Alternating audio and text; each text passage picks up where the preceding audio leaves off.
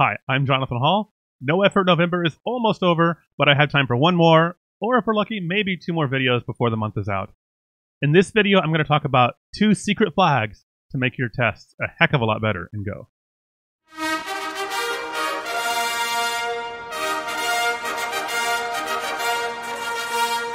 What are the 2 flags? Well, the first one is the race flag. Formula One goes racing on the streets of Las Vegas. And the second one is the shuffle flag.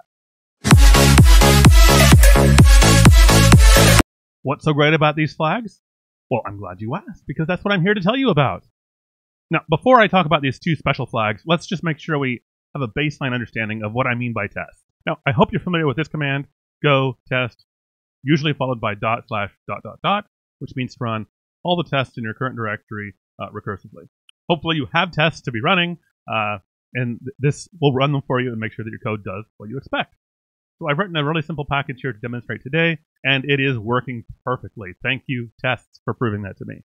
So let's talk about the race flag. They're off. If you add -race to your command line like this, you turn on what's called the race detector.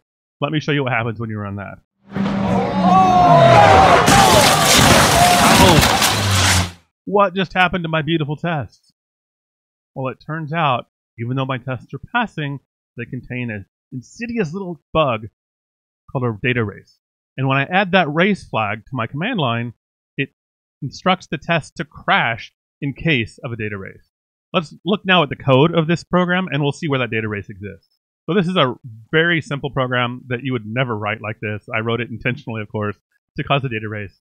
I'm essentially launching a number of Go routines, and all of these Go routines update the same counter, this global variable called total, and they do that without locking it as a data race. I have multiple Go routines that are updating a variable without protecting it. And so that's what a data race is. So the solution would be, at minimum, to add a mutex or some other protection around that global variable that is being accessed in multiple Go routines simultaneously. So that's the first flag. Now let's talk about shuffle.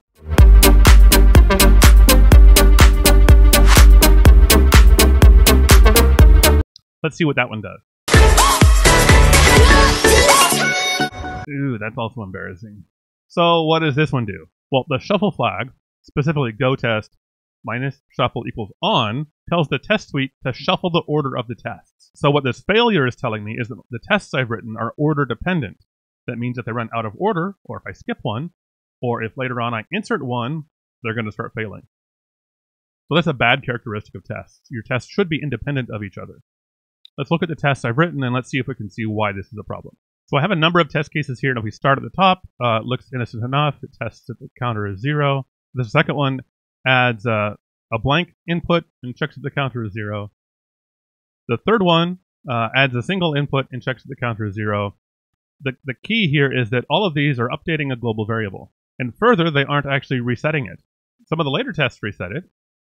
So this test here resets the counter to 0 before it starts incrementing it. But these don't. So if any of these 3 tests run after any of the following tests, they will fail because that counter's initial state is not 0 as they expect. So one solution to this problem would be to set total equals 0 for each of these tests. Now the shuffle mode no longer detects a failure because the tests are no longer order dependent. Now, it's still very poorly designed code. Please don't write your code like this. I intentionally wrote buggy, poorly designed code to demonstrate these 2 features. But there you have it. Those are the 2 flags I wanted to mention today. Go -race and go -shuffle equals on. And of course, you can use them together.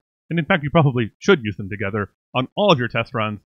Add that to your CI config today if you're not already doing it. Well, I think that's it for this video, so thanks for watching. If you're new here, I hope you'll hit subscribe, and if you learned something, hit the like button. Now I'm going to go fix some races in my code, and I hope to see you in my next video. Until then.